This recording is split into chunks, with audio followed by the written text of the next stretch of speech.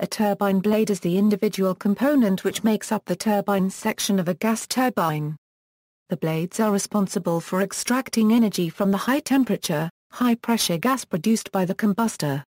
The turbine blades are often the limiting component of gas turbines. To survive in this difficult environment, turbine blades often use exotic materials like superalloys and many different methods of cooling, such as internal air channels, boundary layer cooling, and thermal barrier coatings.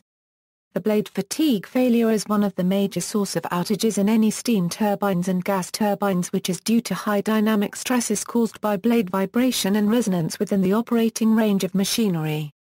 To protect blades from these high dynamic stresses, friction dampers are used.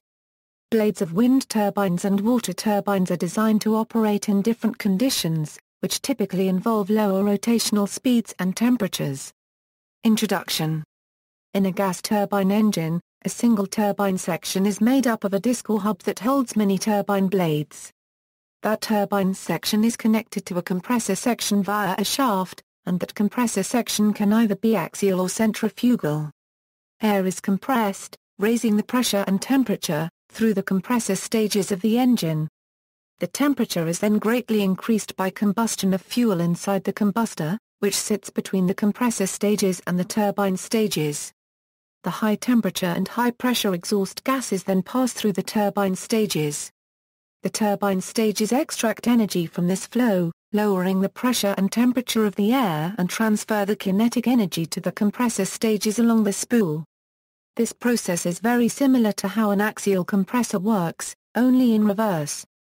The number of turbine stages varies in different types of engines, with high bypass ratio engines tending to have the most turbine stages.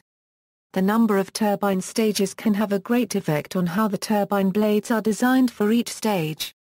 Many gas turbine engines are twin-spool designs, meaning that there is a high-pressure spool and a low-pressure spool. Other gas turbines use 3 spools, adding an intermediate pressure spool between the high and low-pressure spool. The high-pressure turbine is exposed to the hottest, highest pressure air, and the low-pressure turbine is subjected to cooler, lower-pressure air. The difference in conditions leads to the design of high-pressure and low-pressure turbine blades that are significantly different in material and cooling choices, even though the aerodynamic and thermodynamic principles are the same. Under these severe operating conditions inside the gas and steam turbines, the blades face high temperature, high stresses, and potentially high vibrations. Steam turbine blades are critical components in power plants which convert the linear motion of high temperature and high pressure steam flowing down a pressure gradient into a rotary motion of the turbine shaft. Environment and failure modes. Turbine blades are subjected to very strenuous environments inside a gas turbine. They face high temperatures, high stresses, and a potential environment of high vibration. All 3 of these factors can lead to blade failures, potentially destroying the engine. Therefore turbine blades are carefully designed to resist these conditions. Turbine blades are subjected to stress from centrifugal force, and fluid forces that can cause fracture, yielding, or creep failures. Additionally, the first stage of a modern turbine faces temperatures around 2,500°F, up from temperatures around 1,500°F in early gas turbines. Modern military jet engines, like the Snecma M88, can see turbine temperatures of 2,900°F. Those high temperatures weaken the blades and make them more susceptible to creep failures. The high temperatures can also make the blades susceptible to corrosion failures. Finally, vibrations from the engine and the turbine itself can cause fatigue failures. Materials. A key limiting factor in early jet engines was the performance of the materials available for the hot section of the engine. The need for better materials spurred much research in the field of alloys and manufacturing techniques, and that research resulted in a long list of new materials and methods that make modern gas turbines possible. One of the earliest of these was pneumonic, used in the British Whittle engines. The development of superalloys in the 1940s and new processing methods such as vacuum induction melting in the 1950s greatly increased the temperature capability of turbine blades. Further processing methods like hot isostatic pressing improved the alloys used for turbine blades and increased turbine blade performance. Modern turbine blades often use nickel-based superalloys that incorporate chromium, cobalt, and rhenium. Aside from alloy improvements, a major breakthrough was the development of directional solidification and single crystal production methods. These methods help greatly increase strength against fatigue and creep by aligning grain boundaries in one direction or by eliminating grain boundaries altogether. Another major improvement to turbine blade material technology was the development of thermal barrier coatings. Where DS and SC developments improved creep and fatigue resistance, TBCs improved corrosion and oxidation resistance, both of which become greater concerns as temperatures increased. The first TBCs, applied in the 1970s, were aluminide coatings. Improved ceramic coatings became available in the 1980s. These coatings increased turbine blade temperature capability by about 200 degrees Fahrenheit. The coatings also improve blade life, almost doubling the life of turbine blades in some cases. Most turbine blades are manufactured by investment casting. This process involves making a precise negative die of the blade shape that is filled with wax to form the blade shape. If the blade is hollow, a ceramic core in the shape of the passage is inserted into the middle. The wax blade is coated with a heat-resistant material to make a shell, and then that shell is filled with the blade alloy. This step can be more complicated for DS or SC materials, but the process is similar. If there is a ceramic core in the middle of the blade, it is dissolved in a solution that leaves the blade hollow. The blades are coated with the TBC they will have, and then cooling holes are machined as needed, creating a complete turbine blade. Ceramic matrix composites are being developed for use in turbine blades. These are materials consisting of fiber embedded in a ceramic matrix. The main advantage of CMC materials over conventional superalloys is their lightweight and high temperature capability. 6-hit composites consisting of silicon matrix reinforced by silicon carbide fibers have been shown to have operating temperatures that are 200 degree-300 degree Fahrenheit higher than for the nickel superalloys they replace. GE Aviation successfully demonstrated the use of such 6-hit composite blades for the low-pressure turbine of its F414 jet engine. List of turbine blade materials Note: this list is not inclusive of all alloys used in turbine blades.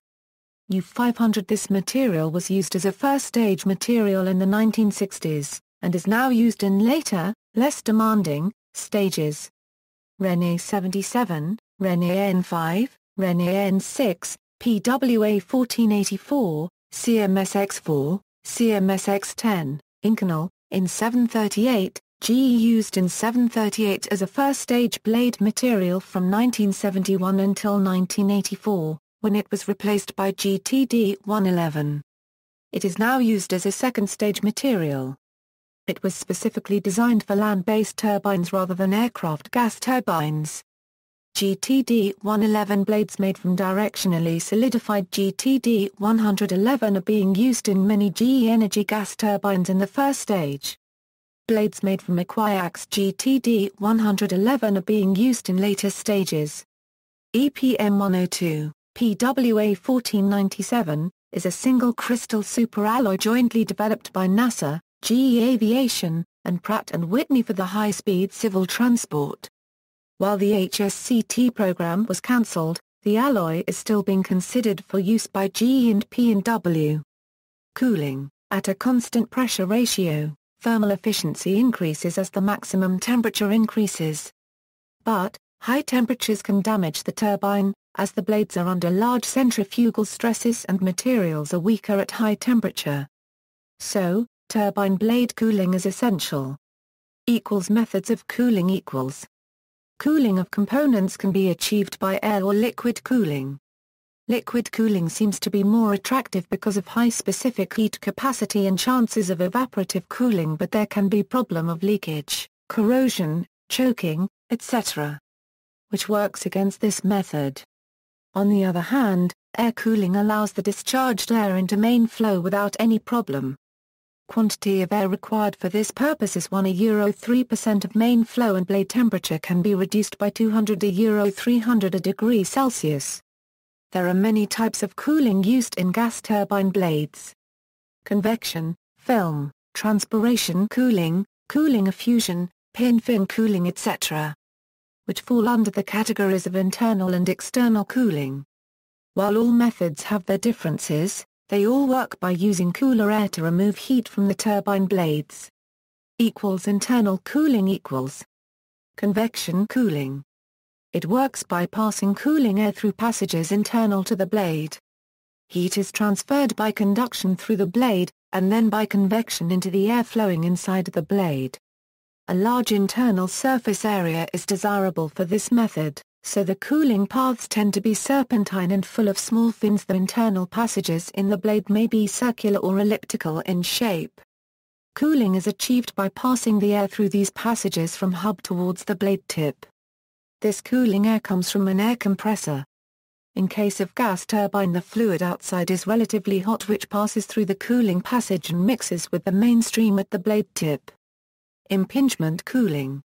A variation of convection cooling, impingement cooling, works by hitting the inner surface of the blade with high-velocity air. This allows more heat to be transferred by convection than regular convection cooling does. Impingement cooling is used in the regions of greatest heat loads. In case of turbine blades, the leading edge has maximum temperature and thus heat load. Impingement cooling is also used in mid-chord of the vane. Blades are hollow with a core. There are internal cooling passages. Cooling air enters from the leading edge region and turns towards the trailing edge. External cooling film cooling. Film cooling, a widely used type, allows for higher heat transfer rates than either convection and impingement cooling. This technique consists of pumping the cooling air out of the blade through multiple small holes in the structure. A thin layer of cooling air is then created on the external surface of the blade, reducing the heat transferred from main flow, whose temperature can exceed the melting point of the blade material. The air holes can be in many different blade locations, but they are most often along the leading edge. A United States Air Force program in the early 1970s funded the development of a turbine blade that was both film and convection cooled, and that method has become common in modern turbine blades. Injecting the cooler bleed into the flow reduces turbine isentropic efficiency. The compression of the cooling air incurs an energetic penalty. And the cooling circuit adds considerable complexity to the engine. All of these factors have to be compensated by the increase in overall performance allowed by the increase in turbine temperature. Cooling effusion. Blade surface is made of porous material, which means having a large number of small orifices on the surface. Cooling air is forced through these porous holes, which forms a film or cooler boundary layer.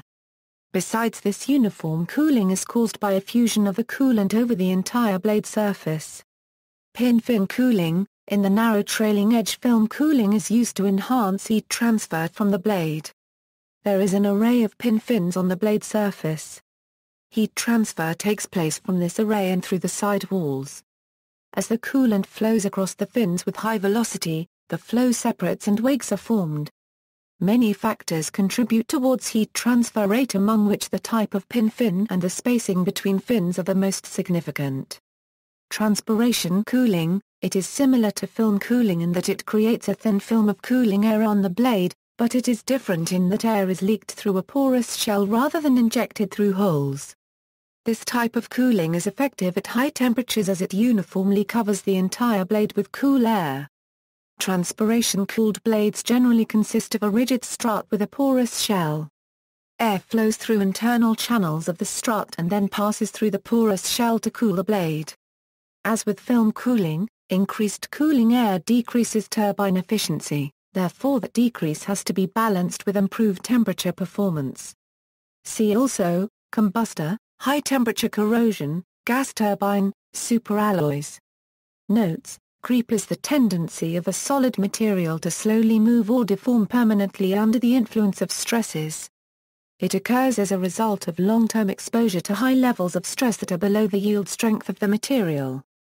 Creep is more severe in materials that are subjected to heat for long periods, and near the melting point. Creep always increases with temperature. From creep.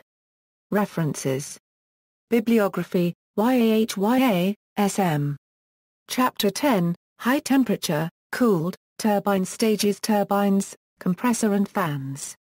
New Delhi, Tata McGraw-Hill Education Private Limited. ISBN 978-0-07-070702-3. Flack, Ronald D. Chapter 8, Axial Flow Turbines. Fundamentals of Jet Propulsion with Applications.